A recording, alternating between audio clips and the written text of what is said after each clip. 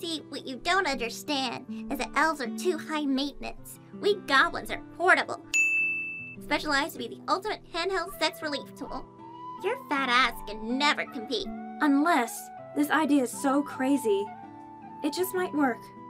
The next day. What you doing up here in the mountains? She got a label, Elf on a Hole, for Ogre Dick. Oh? I get it.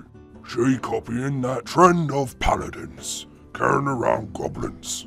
So, we use her like a sex toy? How generous. But I would never do such things with a girl without courting her properly. Yeah, sex is only allowed after marriage. And no kissing before the 8th date.